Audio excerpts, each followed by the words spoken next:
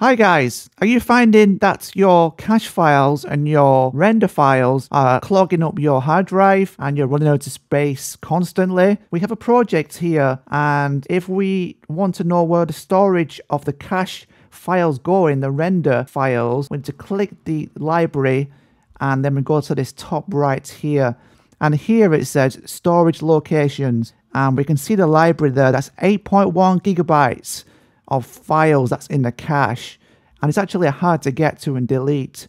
So we can see the current location is all inside this library, but if you want to change that, you can go to choose, go to the correct folder where your project is, and you can have a folder saying cache, and then choose. I can press OK now, and this will ask if I want to transfer all the current cache and render files to this new file. So we're going to include that all together. We're going to include it, and this only applies if you've got a current project. I'll just show you now.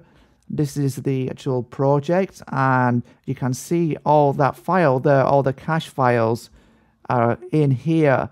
So when we feel like it, we can delete that, no problem. And the project file is a lot smaller at 168, and before this was gigabytes in size. If we are starting from scratch, we're starting a new project, we'll just close this, a new library, and we're going to do a new project, the new project. Okay, you go to modify settings, and we just go to choose and do the same as last time, basically new project, and go to cache.